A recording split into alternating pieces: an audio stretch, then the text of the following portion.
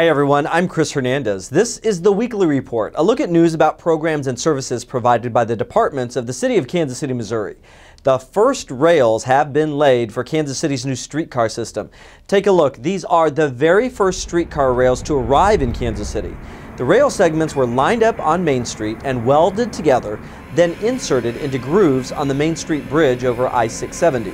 Since the Main Street Bridge was already closed for reconstruction, the Public Works Department asked the city's rail contractor for rails to insert now.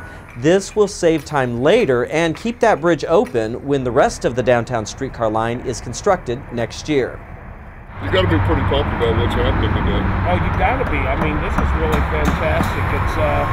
It is a visible, tangible, real sign that we are getting closer and closer to realizing the dream of streetcar transportation in the city again. And that's something that a lot of people have worked for a long time to see happen. And now we actually have rails in the ground on a brand new bridge.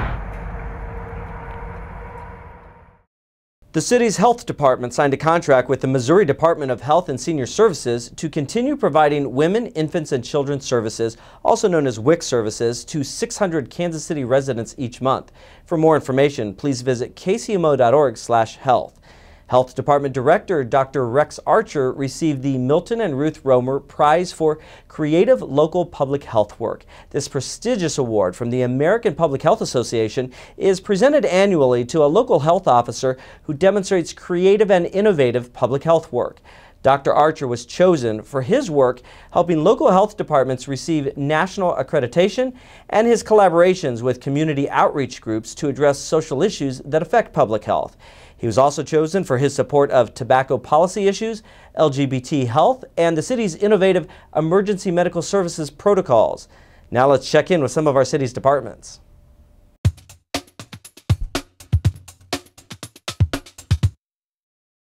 Hi, I'm Janet O'Hagan with Kansas City Convention and Entertainment Facilities, here to give you a glimpse of some of the exciting events taking place for your family at city facilities during this year's holiday season. The Outlaw National Royal Rumble returns to Kemper Arena for 4 performances, November 22nd through the 24th. See the most awesome metal-munching monster truck superstars in all-out war. Don't miss the fire-breathing Megasaurus as it eats a car and everything in its path. It's over 3 stories tall and 50,000 pounds of metal-munching mayhem. Tickets are available at Ticketmaster.com or at the Municipal Auditorium box office. Kids 2 and under are free. Beauty and the Beast is coming to the Music Hall from December 10th through the 15th. Based on the Academy Award-winning animated feature film, this eye-popping spectacle has won the hearts of over 35 million people worldwide. This classic musical love story is filled with unforgettable characters, lavish sets and costumes, and dazzling production numbers including Be Our Guest and the beloved title song. Experience the romance and enchantment of Disney's Beauty and the Beast. To learn more information or to purchase tickets, visit kansascity.broadway.com or the Municipal Auditorium box office. Come cheer on UMKC's men's basketball December 14th, 18th, and 29th at the historic, newly renovated Municipal Auditorium. The University of Missouri Kansas City and the City of Kansas City partnered to renovate Municipal Auditorium for the upcoming college basketball season.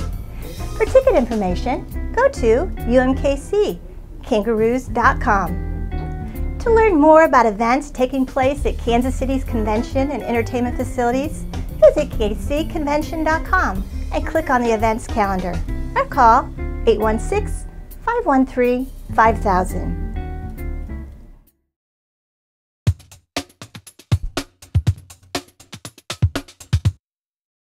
When a small extremist hate group decides to hold their national rally in Kansas City, one can expect a large turnout of anti-protesters.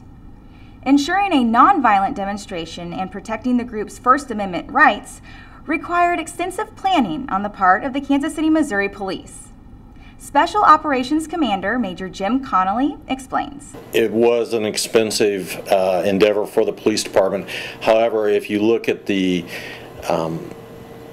things that could have happened, the expense incurred by injuries to either citizens or officers, or if lawsuits were filed by not being able to control both sides of the crowd, we could have incurred a great deal more expense. The planning that occurred for this event went on actually for months, and then in the weeks preceding the event, we actually met with the National Socialist Movement people to find out exactly what their intentions were. We had 60 tactical officers that were in and around the crowd, controlling the crowd. I had 5 mounted patrol officers, K9, and a bomb technician, in addition to several traffic officers. The major portion of our plan was to keep it fluid. We had a basic framework in place. However, while the event was occurring, we were continually monitoring our plan and making adjustments in order to keep everyone safe and make sure that this event went off as planned and no one received any injuries.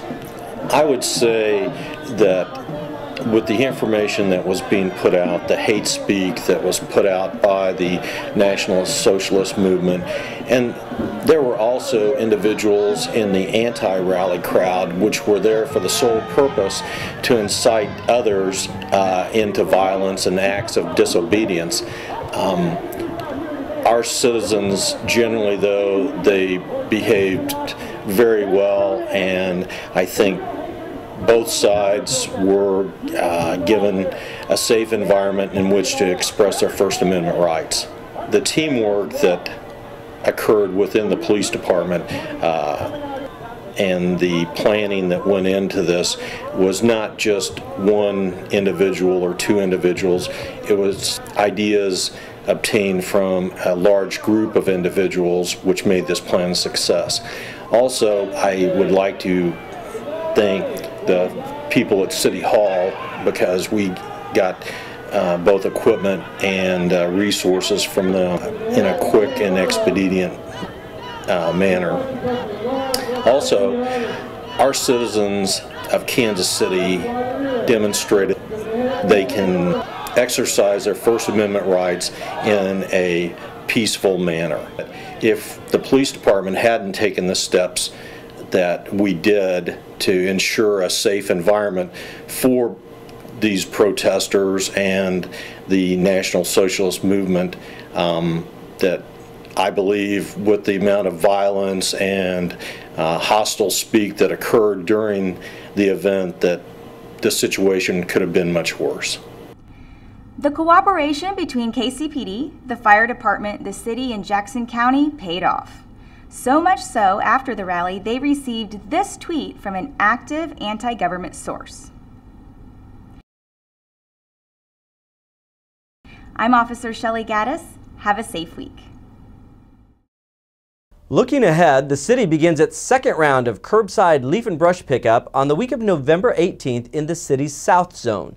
Collection for residents in the North Zone will be the week of December 2nd, and collection for residents in the Central Zone will be the week of December 9th. To find out when your pickup day is, visit kcmo.org/trash and click on Leaf and Brush Collection.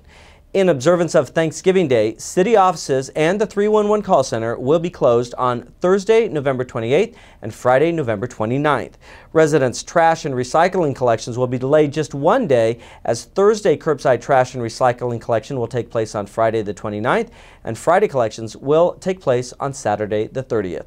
For more information about this or any of today's stories, please log on to kcmo.org, scroll down to the bottom right-hand corner, and click on the Weekly Report.